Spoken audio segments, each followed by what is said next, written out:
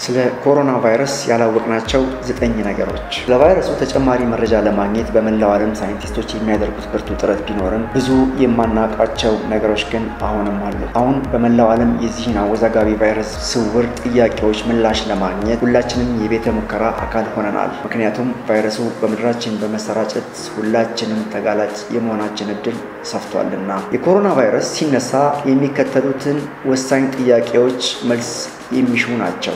አንደኛ፣ ምን ያህል ሰዎች በወረርሽኙ ተይዘዋል? ይህ በጣም መሰረታዊ ብቻ ሳይሆን ወሳኝ ጥያቄም ነው። በእርግጥ በመቶ ሺዎች የሚቆጠርና በምርመራ የተረጋገጡ የታማሚዎች ቁጥር መኖሩ የታወቀ ነው። ይህ ግን ቫይረሱ ከያዛቸው ሰዎች ብዛት አንጻር በጣም ትንሽ ቁጥር ነው። ቁጥሩ በራሱ ትክክል የማይሆንበት ጊዜም አለ። ምክንያቱም ሰዎች በቫይረሱ ተይዘውም ምንም የህመም ምልክት ሳይታይባቸው እንደ ጤነኛ መንቀሳቀስ ይችላሉና ነው። ሰዎች በቫይረሱ መያዛቸውን በፍጥነት ለማረጋገጥ የሚያስችል መሳሪያ ቢሰራ ለተመራማሪዎች ነገሩ ቀላል ይሆናል። ከዚያ በኋላ ነው ቫይረሱ በፍጥነት መሰራጨቱም ሆነ መገታቱ ሊታወቅ የሚችለው። ሁለተኛ፣ የኮሮና ቫይረስ ምን ያህል ገዳይ ነው? በአጠቃላይ የቫይረሱ ታማሚዎች ቁጥር እስካልታወቀ ድረስ የቫይረሱን የገዳይነት ደረጃ ለማስቀመጥ አስቸጋሪ ነው። አሁን ባለው ሁኔታ በቫይረሱ መያዛቸው ከተረጋገጡ ሰዎች መካከል 1% አካባቢ የሚሆኑት ብቻ ሞተዋል። ነገር ግን በጣም በርካታ በሽታው ኖሮባቸው ምልክቱ ግን የማይታይባቸው ሰዎች ካሉ የሞት መጠኑን ከዚያ ያነሰ ነው ለማለት ይቻላል። ስለዚህ ትክክለኛ አሃዙን ወይም የገዳይነቱን ደረጃ ለማስቀመጥ ትክክለኛው የታማሚዎች ቁጥር መታወቅ አለበት። ሶስተኛ፣ የቫይረሱ ምልክቶች ምን ናቸው? ዋነኞቹ የኮሮና ቫይረስ ምልክቶች ትኩሳትና ደረቅ ሳል ናቸው። እነዚህን በጥንቃቄ መከታተል ያስፈልጋል። የመተንፈሻ አካላት መድረቅን ተከትሎ የራስ ምታት የሚያስከትል ሲሆን በአንዳንድ ታማሚዎች ላይ ደግሞ ተቅማጥም አሳይቷል። በሌላ በኩል አንዳንዶቹን ታማሚዎች ደግሞ ሙሉ በሙሉ የማሽተት አቅማቸውን ያጠፋዋል የሚሉም አሉ። ዋናው ጥያቄ ግን በአንዳንድ ታማሚዎች ላይ የጉንፋን ምልክት የሚመስሉ በአፍንጫ ፈሳሽ የማመንጨትና የማስነጠስ ምልክቶች መኖራቸው ነው። ዋናዎቹ የኮሮና ቫይረስ ምልክቶች ትኩሳትና ደረቅ ሳል ናቸው። ጥናቶች እንደሚያመለክቱት በዚህ ሳቢያ ሰዎች መታመማቸውን ሳያውቁ በበሽታው ሊጠቁ ይችላሉ። አራተኛ፣ በሽታውን በማሰራጨት ህፃናት የሚኖራቸው ሚና ምንድን ነው? ህፃናት በትክክል በበሽታው ይያዛሉ። ነገር ግን ከሌሎች የእድሜ ክልል ሰዎች ጋር ሲነጻጸር ህፃናት የሚታይባቸው የበሽታው ምልክት በጣም አናሳና የመሞት እድላቸውን ዝቅ ያለ ነው። ከዚህ አንጻር ህፃናት ዋነኛ የበሽታው አስተላላፊዎች ናቸው። ምክንያቱም አንደኛ፣ የበሽታው ምልክት በብዛት አይታይባቸውም። ሁለተኛው ደግሞ ህፃናት ብዛት ካላቸው ሰዎች ጋር ይገናኛሉ፣ ይተቃቀፋሉ ተብሎ ስለሚታሰብ ነው። በእርግጥ አሁን ባለው ሁኔታ ምን ያህሉ ስርጭት በህፃናት አማካኝነት እንደሆነ ለማወቅ ጥርት ያለ የጥናት ውጤት የለም። አምስተኛ፣ ቫይረሱ በትክክል ከየት ነው የመጣው? ቫይረሱ በፈረንጆቹ 2019 መጨረሻ አካባቢ ከቻይና ውሃን ከተማ ውስጥ ከሚገኝ የእንስሳት ገበያ አካባቢ ካለ ቦታ እንደሆነ ይነገራል። ሳርስ ኮቭ 2 ተብሎ የሚጠራው ኮሮና ቫይረስ የሌሊት ወፍን ከሚያጠቃው ቫይረስ ጋር ተመሳሳይነት አለው። በመሆኑም ቫይረሱ ከሌሊት ወፍ ወደ ሌላ እንስሳ ከዚያም ወደ ሰው ተሸጋግሯል የሚል ሰፊ ግምት አለ። በዚህ ሂደት ግን አስቸጋሪውና ፈጣን መልስ የሚሻው ጥያቄ በሰውና በሌሊት ወፍ መካከል ቫይረሱን የሚያሻግረው እንስሳ ማን ነው የሚለው ነው። ስድስተኛ፣ ቫይረሱ በበጋ ወራት ስርጭቱ ሊቀንስ ይችላልን? ኢንፍሉዌንዛ ከበጋ ይልቅ በክረምት በብዛት ይከሰታሉ። ነገር ግን ኮሮና ቫይረስን ሞቃታማ የአየር ሁኔታ ስርጭቱን ሊገታው እንደሚችልም ምንም የተረጋገጠ ነገር የለም። የዩናይትድ ኪንግደም መንግስት የሳይንስ አማካሪዎች ቫይረሱ በአየር ሁኔታ መለወጥ ስርጭቱ ስለመቀነሱም ሆነ ስለመጨመሩ የተረጋገጠ ነገር አለመኖሩን በመጥቀስ አስጠንቅቀዋል። አጠቃላይ ግን በበጋ ወራት በሽታው ስርጭቱ በከፍተኛ ሁኔታ ከሆነ በክረምት የባሰ አስቸጋሪ ሊሆን ይችላል። በክረምት የተለመዱ በሽታዎች ሆስፒታሎችን ከማጨናነቃቸው ጋር ተዳምሮ ደግሞ ችግሩን ያገዝፈዋል። ሰባተኛ፣ አንዳንድ ሰዎች ለምን በጣም የጠና ምልክቶችን ያሳያሉ? ኮቪድ-19 ለብዙዎቹ ሰዎች ቀላል በሽታ ነው። ነገር ግን 20% የሚሆኑት በሽታው ይጠናባቸዋል። ለምን? የሰዎች በሽታ የመከላከል አቅም ከበሽታው አይነት ጋር የሚኖረው ሁኔታ አንዱ ምክንያት ሲሆን የዝርያ ሁኔታም ግምት ውስጥ ሊገባ ይችላል። እነዚህን ምክንያቶች በሚገባ በመረዳት ሰዎች የሚያስፈልጋቸውን እንክብካቤ ለማድረግ ይጠቅማቸዋል። ስምንተኛ፣ በሽታው ምን ያክል ጊዜ ሊቆይ ይችላል? በድጋሚ ልንያዝስ እንችላለን? ብዙ የሚባሉ ነገሮች ቢኖሩም በግልጽ ቫይረሱን ምን ያህል ጊዜ ሊያጠቃን እንደሚችል የሚገልጹ በጥናት የተደገፉ መረጃዎች ውስን ናቸው። ቫይረሱን ለማሸነፍ ታማሚዎች በቂ በሽታውን የመከላከያ አቅም ሊያዳብሩ ግድ ይላቸዋል። ነገር ግን በሽታው ከተከሰተ ገና ጥቂት ወራቱን ብቻ ያስቆጠረ በመሆኑ ሰፊ የመረጃና ትንተና ለመስጠት ጊዜው ራሱ አጭር ነው። 9ኛ ቫይረሱ ቅርጹን ሊቀያየር ይችላልን? ቫይረሶች ሁል ጊዜ ቅርጻቸውን ይቀያየራሉ። በዋናነት ከዝርያ መለያቸው አንፃር ሲታይ ግን ምንም የተለየ ለውጥ አይኖረውም።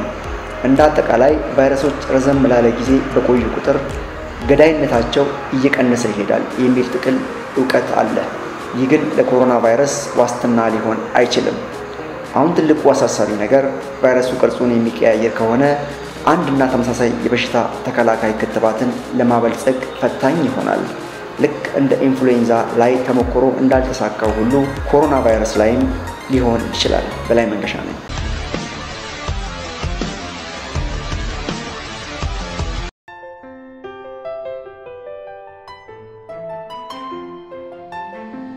ስለ ኮሮና ቫይረስ ያላወቅናቸው 9 ነገሮች። ለቫይረሱ ተጨማሪ መረጃ ለማግኘት በመላው ዓለም ሳይንቲስቶች የሚያደርጉት ብርቱ ጥረት ቢኖርም ብዙ የማናውቃቸው ነገሮች ግን አሁንም አሉ። አሁን በመላው ዓለም የዚህን አወዛጋቢ ቫይረስ ስውር ጥያቄዎች ምላሽ ለማግኘት ሁላችንም የቤተ ሙከራ አካል ሆነናል። ምክንያቱም ቫይረሱ በምድራችን በመሰራጨት ሁላችንም ተጋላጭ የመሆናችን እድል ሰፍቷልና።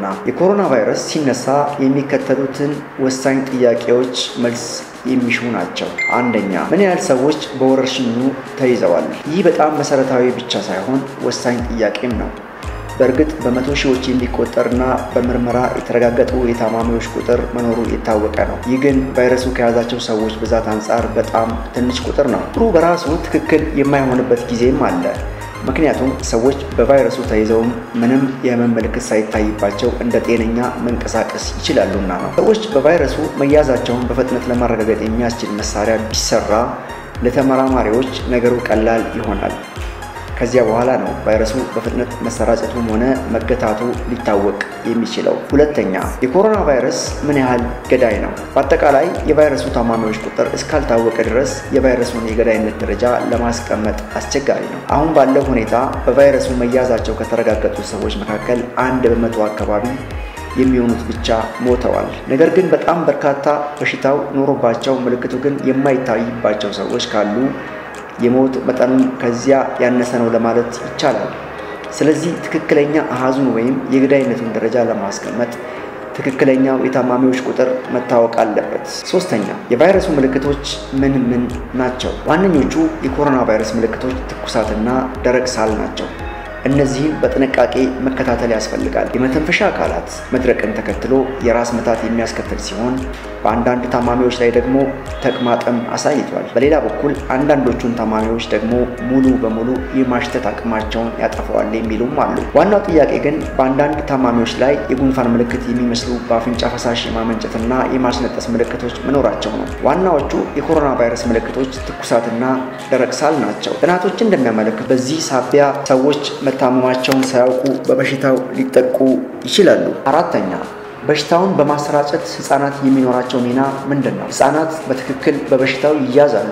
ነገር ግን ከሌሎች የእድሜ ክልል ሰዎች ጋር ሲነጻጸር ህፃናት የሚታይባቸው የበሽታው ምልክት በጣም አናሳና የመሞት እድላቸውን ዝቅ ያለ ነው። ከዚህ አንፃር ህፃናት ዋነኛ የበሽታው አስተላላፊዎች ናቸው። ምክንያቱም አንደኛ፣ የበሽታው ምልክት በብዛት አይታይባቸውም። ሁለተኛው ደግሞ ህፃናት ብዛት ካላቸው ሰዎች ጋር ይገናኛሉ፣ ይተቃቀፋሉ ተብሎ ስለሚታሰብ ነው። በእርግጥ አሁን ባለው ሁኔታ ምን ያህሉ ስርጭት በህፃናት አማካኝነት እንደሆነ ለማወቅ ጥርት ያለ የጥናት ውጤት የለም። አምስተኛ፣ ቫይረሱ በትክክል ከየት ነው የመጣው? ቫይረሱ በፈረንጆቹ 2019 መጨረሻ አካባቢ ከቻይና ውሃን ከተማ ውስጥ ከሚገኝ የእንስሳት ገበያ አካባቢ ካለ ቦታ እንደሆነ ይነገራል። ሳርስ ኮቭ 2 ተብሎ የሚጠራው ኮሮና ቫይረስ የሌሊት ወፍን ከሚያጠቃው ቫይረስ ጋር ተመሳሳይነት አለው። በመሆኑም ቫይረሱ ከሌሊት ወፍ ወደ ሌላ እንስሳ ከዚያም ወደ ሰው ተሸጋግሯል የሚል ሰፊ ግምት አለ። በዚህ ሂደት ግን አስቸጋሪውና ፈጣን መልስ የሚሻው ጥያቄ በሰውና በሌሊት ወፍ መካከል ቫይረሱን የሚያሻግረው እንስሳ ማን ነው የሚለው ነው። ስድስተኛ፣ ቫይረሱ በበጋ ወራት ስርጭቱ ሊቀንስ ይችላልን? ኢንፍሉዌንዛ ከበጋ ይልቅ በክረምት በብዛት ይከሰታሉ። ነገር ግን ኮሮና ቫይረስን ሞቃታማ የአየር ሁኔታ ስርጭቱን ሊገታው እንደሚችልም ምንም የተረጋገጠ ነገር የለም። የዩናይትድ ኪንግደም መንግስት የሳይንስ አማካሪዎች ቫይረሱ በአየር ሁኔታ መለወጥ ስርጭቱ ስለመቀነሱም ሆነ ስለመጨመሩ የተረጋገጠ ነገር አለመኖሩን በመጥቀስ አስጠንቅቀዋል። አጠቃላይ ግን በበጋ ወራት በሽታው ስርጭቱ በከፍተኛ ሁኔታ ከሆነ በክረምት የባሰ አስቸጋሪ ሊሆን ይችላል። በክረምት የተለመዱ በሽታዎች ሆስፒታሎችን ከማጨናነቃቸው ጋር ተዳምሮ ደግሞ ችግሩን ያገዝፈዋል። ሰባተኛ አንዳንድ ሰዎች ለምን በጣም የጠና ምልክቶችን ያሳያሉ። ኮቪድ-19 ለብዙዎቹ ሰዎች ቀላል በሽታ ነው። ነገር ግን 20% የሚሆኑት በሽታው ይጠናባቸዋል። ለምን? የሰዎች በሽታ የመከላከል አቅም ከበሽታው አይነት ጋር የሚኖረው ሁኔታ አንዱ ምክንያት ሲሆን የዝርያ ሁኔታም ግምት ውስጥ ሊገባ ይችላል። እነዚህን ምክንያቶች በሚገባ በመረዳት ሰዎች የሚያስፈልጋቸውን እንክብካቤ ለማድረግ ይጠቅማቸዋል። ስምንተኛ በሽታው ምን ያክል ጊዜ ሊቆይ ይችላል? በድጋሚ ልንያዝስ እንችላለን? ብዙ የሚባሉ ነገሮች ቢኖሩም በግልጽ ቫይረሱ ምን ያህል ጊዜ ሊያጠቃን እንደሚችል የሚገልጹ በጥናት የተደገፉ መረጃዎች ውስን ናቸው። ቫይረሱን ለማሸነፍ ታማሚዎች በቂ በሽታውን የመከላከያ አቅም ሊያዳብሩ ግድ ይላቸዋል። ነገር ግን በሽታው ከተከሰተ ገና ጥቂት ወራትን ብቻ ያስቆጠረ በመሆኑ ሰፊ የመረጃና ትንተና ለመስጠት ጊዜው ራሱ አጭር ነው። ዘጠነኛ ቫይረሱ ቅርጹን ሊቀያየር ይችላልን? ቫይረሶች ሁል ጊዜ ቅርጻቸውን ይቀያይራሉ። በዋናነት ከዝርያ መለያቸው አንፃር ሲታይ ግን ምንም የተለየ ለውጥ አይኖረውም። እንደ አጠቃላይ ቫይረሶች ረዘም ላለ ጊዜ በቆዩ ቁጥር ገዳይነታቸው እየቀነሰ ይሄዳል የሚል ጥቅል ዕውቀት አለ። ይህ ግን ለኮሮና ቫይረስ ዋስትና ሊሆን አይችልም። አሁን ትልቁ አሳሳቢ ነገር ቫይረሱ ቅርጹን የሚቀያየር ከሆነ አንድና ተመሳሳይ የበሽታ ተከላካይ ክትባትን ለማበልጸግ ፈታኝ ይሆናል። ልክ እንደ ኢንፍሉዌንዛ ላይ ተሞክሮ እንዳልተሳካው ሁሉ ኮሮና ቫይረስ ላይም ሊሆን ይችላል። በላይ መንገሻ ነኝ።